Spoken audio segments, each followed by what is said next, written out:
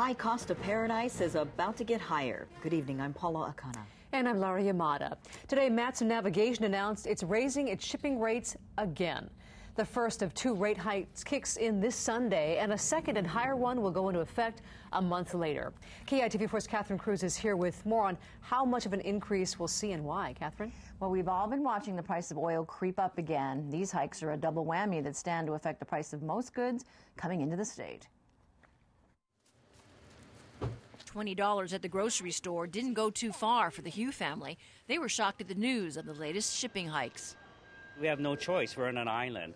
And the fuel rate impacts everything, gas, everything. So it's going to make it that much harder in this economy to make ends meet. So I'm a little bit worried. And these poor college students say the news made them feel even poorer.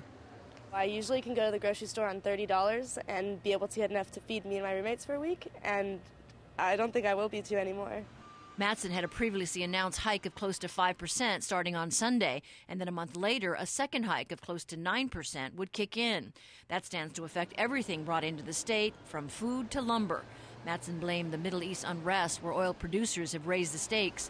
In a written statement, Matson said bunker fuel prices have recently exceeded $100 per barrel and are quickly approaching the historic highs last experienced in the summer of 2008. Armstrong Produce, which brings in much of the state's perishables, was shocked to see the hikes coming so close together. It expects to see the cost of shipping a 40-foot container of lettuce rise about $600 more, which will mean a head of lettuce may cost you a few cents more at the store. The company is nervously eyeing hikes in fuel in order to run its trucks and keep its air-conditioned facility running. We're in the business of fresh produce, and so it's a constantly moving, changing kind of thing. But everybody, whether it's rice or anything else that comes into the state, we're all going to see that kind of increase, which ultimately will be passed on to the consumers. Small businesses like Manoa Barbecue have already raised plate lunch prices and extended hours to make ends meet.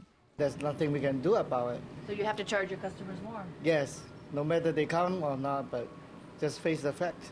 So it's a really tough time for everybody. That's what happens when we depend so much on goods coming in by air or sea. Now, Matson did lower rates twice last year, but the hikes will now push the fuel surcharge up to 35%. But if it's any consolation, Guam and Micronesia will say its rates go up almost 2% higher. Laura? Wow, tough stuff. All right, thanks, Catherine.